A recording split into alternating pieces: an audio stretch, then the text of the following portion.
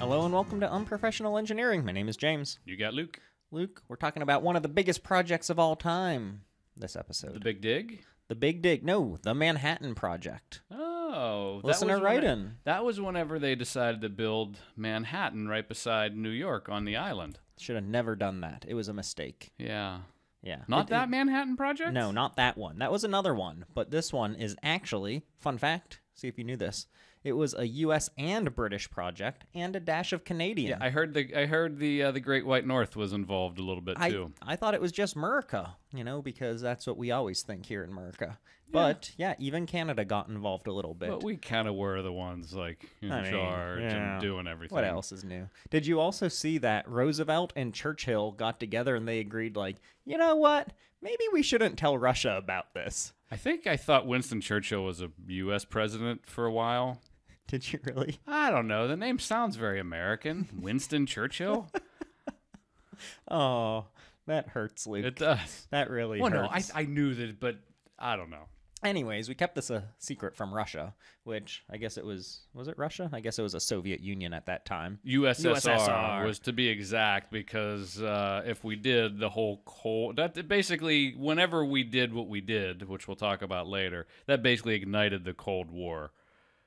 Okay. We ended World War II, but we ignited the Cold War, which was 50 years of, don't blow me up.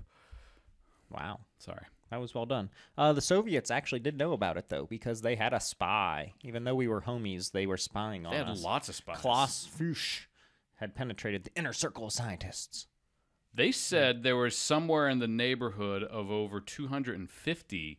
They called them atomic spies. Yeah, isn't that crazy? And what they would do, they would get into Britain, and they would come over as British scientists and workers and relay all this information back to Mother Russia. About what we were doing.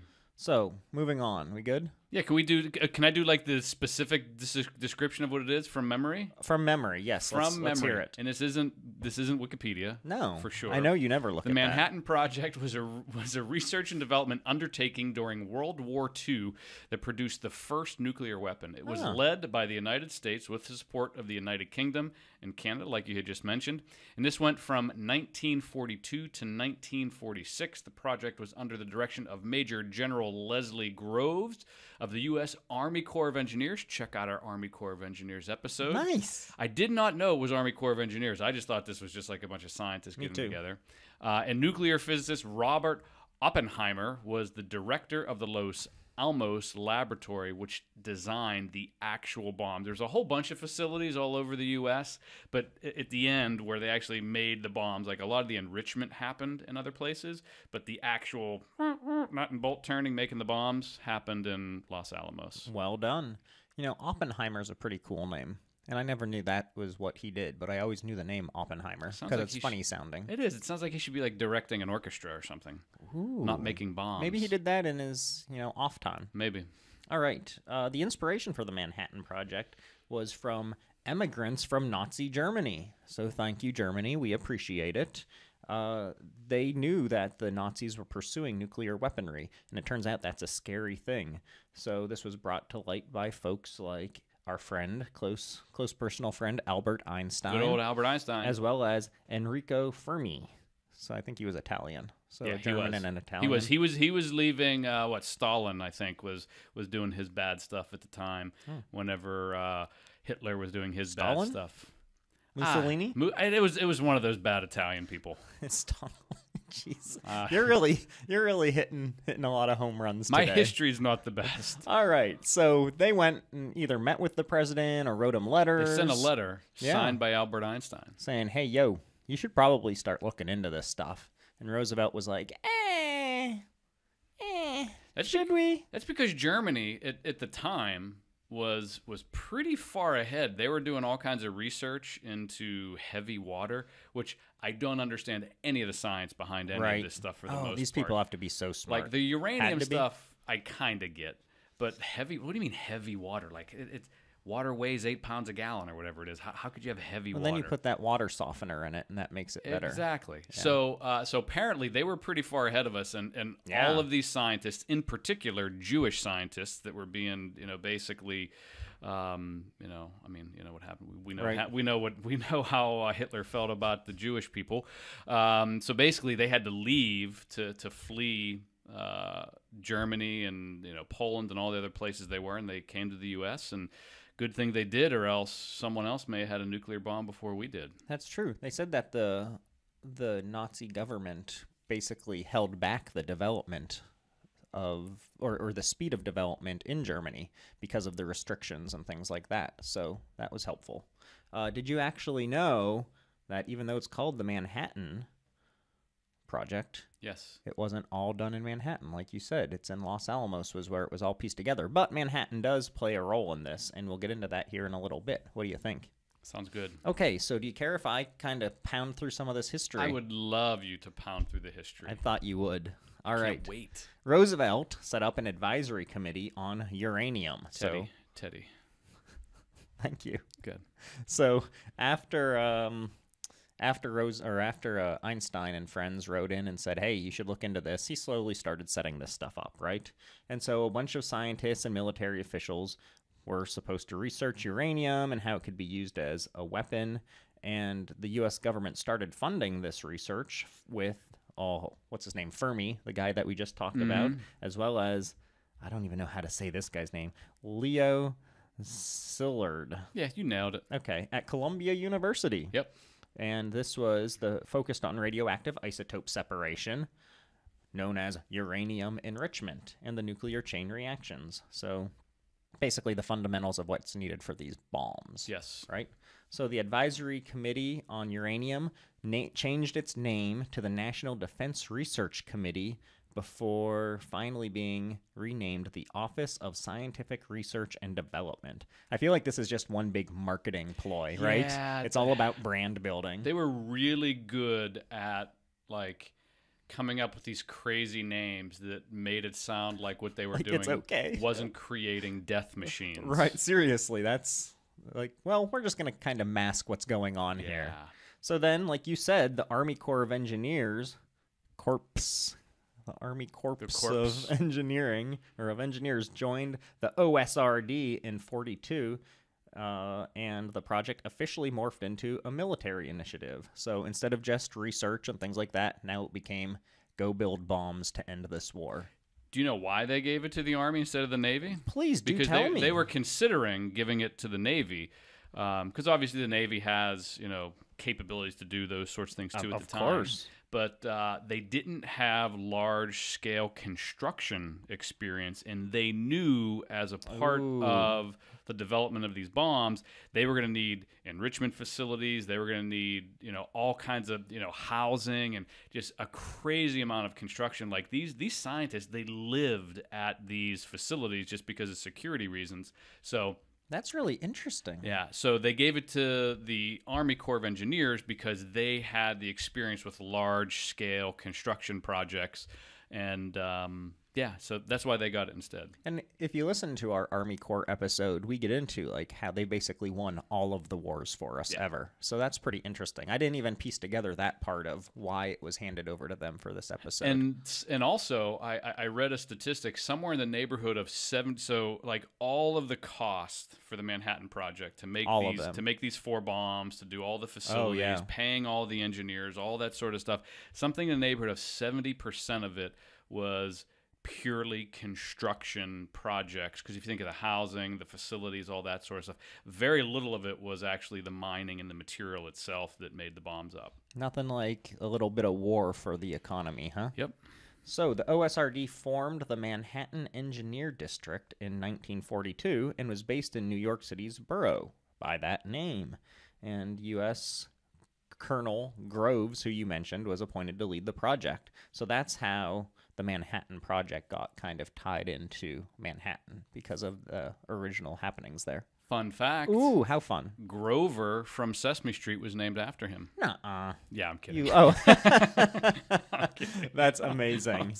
You would have had me, too. Hook, line, and sinker. Yeah, seriously. So the 2 scientists we talked about, Fermi and friends, were still engaged in research on nuclear chain reactions, so separating the atom separations and how they interact. But now they moved to the University of Chicago and successfully enriched uranium to produce uranium-235. And then old scientist Glenn Seaborg, another good listener of the show, was producing microscopic samples of pure plutonium. And the Canadian government and military officials were working on nuclear research at several sites in Canada as well. And so the quantity production of plutonium-239 required the construction of just giant-sized reactors, right? And power that would release 25,000 kilowatt hours of heat for each gram of plutonium being produced. So the amount of resources was just immense to make this stuff. Fun fact about plutonium that I didn't know. Ooh. I just assumed you could just mine plutonium. It was like, oh, let's go get our axe and picks out and mine plutonium. Plutonium does not occur naturally in nature. So I can't pick up a plutonium rock. You can't go pick up a plutonium. You can pick up a whole bunch of uranium. Your hand would probably fall off from the radiation and whatnot. But it's actually produced from the enrichment process of uranium-238, I believe. So the uranium that's easy to work with is uranium-235. But the problem is, of all the uranium in the world, only 1% of it is 235. So they typically have to work with the other uraniums and do all kinds of chemical modification processes to pull out the different. I forget what the numbers mean. I'm not. It was radium that the women of America bought for. Yes. For Marie Curie, right? Check out out that episode. But yeah. Okay, so before we move on to talk a little bit more about how this stuff was all made, let's take a break for a word from our sponsor. I have to assume that it is... I got nothing. I got nothing, too, for this one. I normally have something funny that is relevant. We do have some shout-outs. Okay, We actually had like an all-star lineup of write-ins this week. All long-time listeners, long-time writers. Steve F. wrote in, JP wrote in again, Jeff S. wrote in, and Charlie W. all wrote in. Some were saying, hey, thanks for stickers. One gave you, great job on your rant, JP. He's just loving himself some Luke lately, and I don't like it. And then Jeff S. and Steve F. both had something to say about our electrical engineering episodes. I guess it was negative.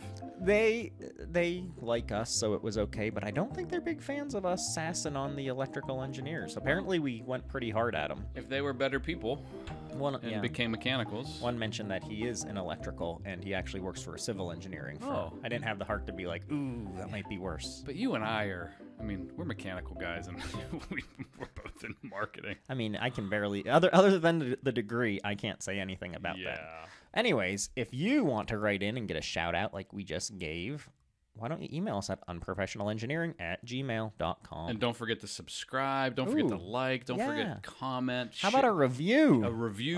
Share with your friends and family. I mean, I really think it's really our listeners' job to help make America a better place by sharing. Sharing is caring. Sharing is caring. What we do with the world. We are making the world a better place. The more you know. I forget the music, but yeah. All right, let's move back on to how this stuff went down. How about it? Cool. So the whole production process, right? An intermediate step in putting this method into production, so of creating this hazardous material that will be used for bombs, was the construction of medium-sized reactors at Oak Ridge. So the large-scale production reactors were built on an isolated, this is crazy, just like for safety reasons, an isolated 1,000-square-mile chunk of land on the Columbia River inside of Washington. And this was called the Hanford Engineer Works. Can you imagine just having these giant facilities that are just plopped in the middle of nowhere? Well, some of them weren't. Like Oak Grove, which is in Tennessee, wasn't necessarily in the middle of nowhere, but there was actually all kinds of crazy political stuff happening because they basically took the property. Oak Ridge. I'm sorry, I said Oak Grove. Oak Ridge. They took the property, and people lived and owned the property, and it was like there was a big legal battle to get the property. And we're like, it's the government was just like, it's ours. Yeah, we need to make bombs to kill people, so you're out. Really? Yeah. I didn't realize that. I thought most of this was already existing property that the government owned, like Area 51, where all the aliens are and stuff like that. But no, they used some eminent domain or whatever that's called and took property. Eminent domain, I think that is what it's called. Well done. So in 1942, Roosevelt authorized the formation of the Manhattan Project to combine all the various efforts that were going on around the country and Britain and Canada and bringing everybody into the loop, right? And so more than 30 laboratories and sites and more than 130,000 people were eventually involved in the different facets of different nuclear research and the construction like you were talking about, as well as the assembly and all of the testing. Just a massive amount of people. Well, there were the three main places like we mentioned, Oak Ridge in Tennessee, the place up in Washington, and then Los Alamos in New Mexico. Whew. That's a lot. That is a lot. Can I back up just a little bit? I mean, I guess so. So we didn't say where this, and I should have said this before, but where this all started from. So all of this work, 130,000 people. So I thought that we kind of invented this. I thought this was we? Like the U.S. and Canada and the U.K. But it really came from the discovery of nuclear fission was by a German scientist by the name of Otto Hahn and Fritz Strassmann back in 1938. So it was purely theoretical at the time. They didn't actually do anything. And then Leslie Meitner and Otto Fritsch, they developed an atomic bomb as a theoretical possibility. Just knowing the energy that could be produced. So the fact that, this went, you talk about the speed at which we were moving at the time. They threw, you said, over 130,000 people at this. So in 1938, this was purely theoretical. I think the neutron, which makes this possible, was just discovered a few years earlier. And between 1938 and then whenever they actually dropped the bomb, back in 1945, they had the one detonation in New Mexico. Mm-hmm. So in literally less than 10 years, they went from theory to facilities to enrichment to manufacturing to testing a bomb, which is bananas to me. See, that makes me think, how come you haven't cured cancer yet? I know. Or something. You dumped all these resources into this. I get it. It had to be done, all that. It's great that everything worked out for America. But just imagine if you could put that kind of focus on something else like this. Or maybe it's just that much harder of a problem to solve. What do I know? And these cats are doing this without modern technology. Yeah. Could you imagine if they had they didn't have us educating the world. Exactly. Imagine if they had supercomputers and all the computing power that we have now. Probably could have done this in a weekend. Easily. Yeah. Okay, a few more things before we take our next break. What do you say? Shoot. So this is around the time when Oppenheimer took over. And he was already working on the concept of nuclear fission. And that's when he became the director of Los Alamos, known as Project Y. And this is where the first bombs were built and tested. So fun fact about all this, the residents of Los Alamos, which was Project Y, lived really, really restricted lives. Yeah. Everything was censored. Their mail was censored, their phone calls were monitored, and even when they were talking with family members, that was all kind of spied on and tightly controlled how much they could communicate with them and how often. All the mail and official documents listed on the site's location only were at P.O. Box 1663, Santa Fe, New Mexico. So everything coming in and out was completely tied down. That's interesting. Yeah, I think it had to be very big brother. It had to be, I think, considering all the spies and stuff like we had talked about. So. That's true. So on July 16th, 1945, in a gross part of the desert, Alamogordo, I think I got it. Alamogordo, New Mexico, the first atomic bomb, nicknamed The Gadget. The Gadget, was successfully detonated.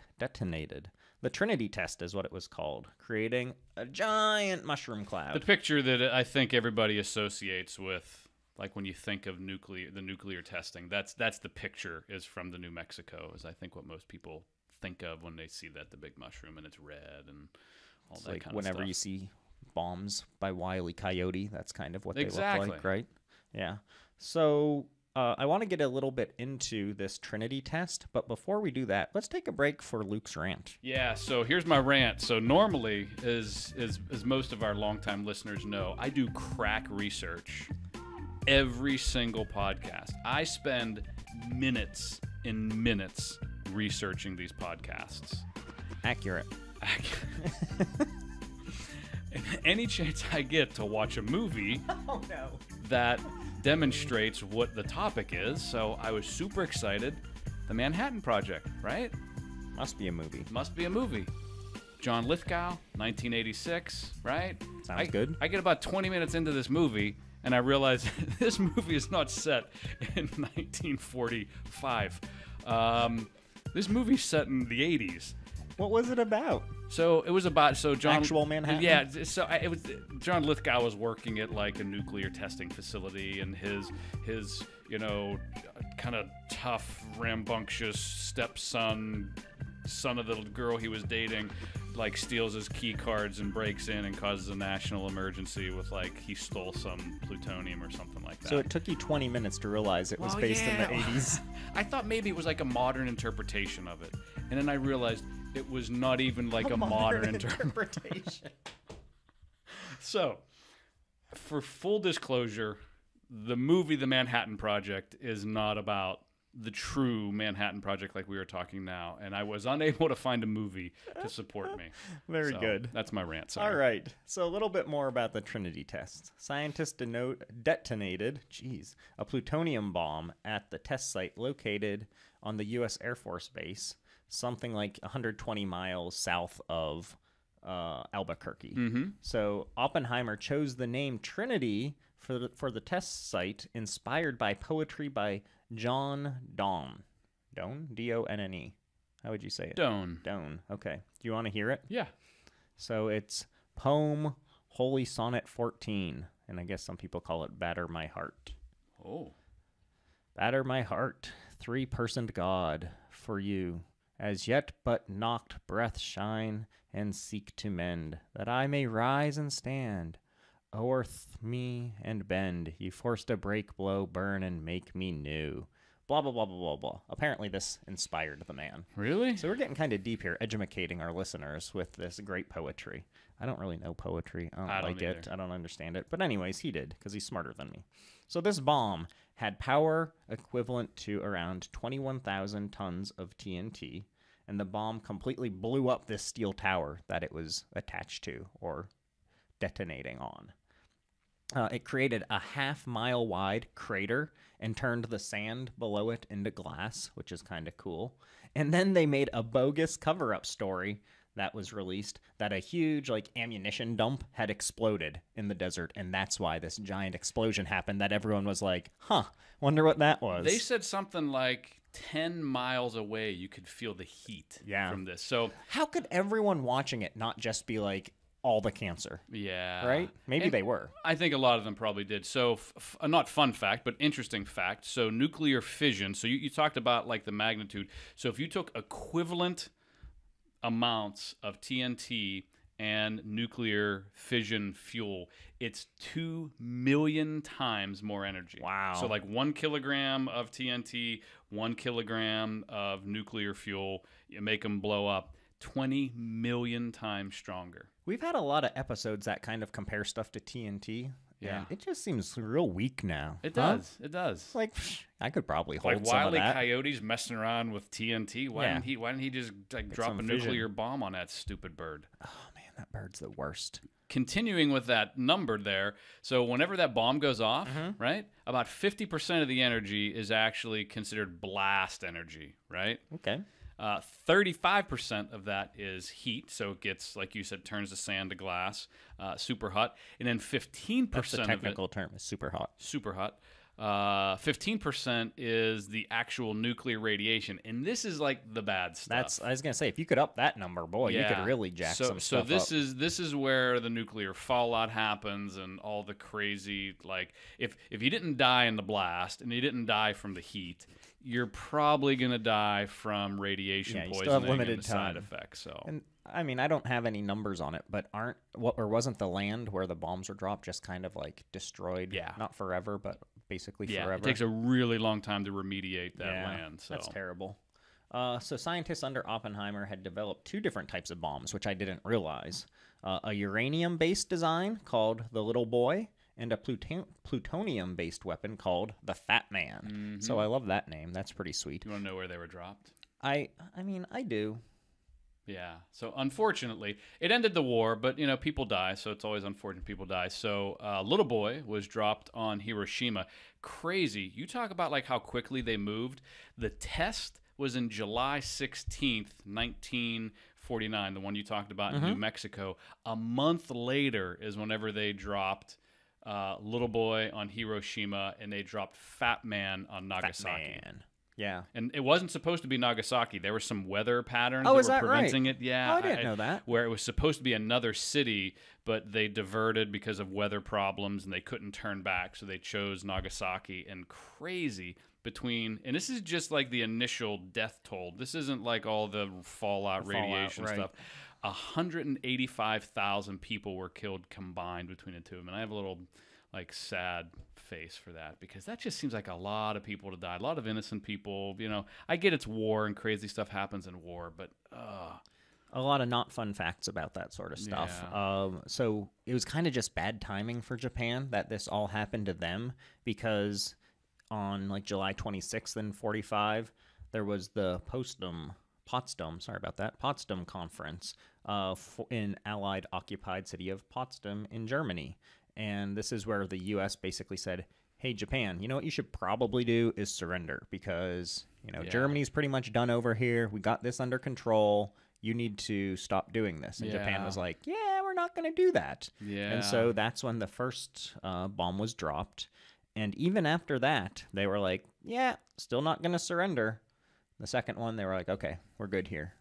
And the fourth one was never used. So right. all of this effort went into making 4 bombs. Right. The one they tested, Nagasaki, Hiroshima, and the fourth one was never used. Did you know that the reason they wouldn't accept these terms is because under basically like the rules of what the Allies were trying to enforce, there wasn't a role for the emperor in Japan for the future, and therefore the ruler wouldn't accept the terms. Basically, like self-preservation of his way of life. I'm not going to have a job, you mean? Yeah, basically. Really? It was like early retirement. Yeah. So following the end of the war, the United States formed the Atomic Energy Commission to oversee a bunch of research and design to apply this newfound technology that they just spent all this money on into other fields. So at least that's good. And I think the things we have to, thanks to Manhattan Project, we have atomic power plants. So we have nuclear power powering hundreds of thousands of homes all over the globe. Nuclear medicine has roots in all of this research. Stem cell research, which I never knew, has its roots in the Manhattan Project and that sort of stuff. And then obviously nuclear chemistry and nuclear physics fields that are typically related to health things. So if you're really interested in the details of that, because we kind of glossed over a bit of it, check out our fission versus fusion episode, as well as our stem cells episode. Stem cells, everyone hates that episode. It gets no listens. Yeah. Well, it's a controversial topic in some cases. Well, that's why I thought maybe it would get some more listens. So fun fact about the cost of this stuff. Did you see this number? The final tally for everything was nearly $2 billion.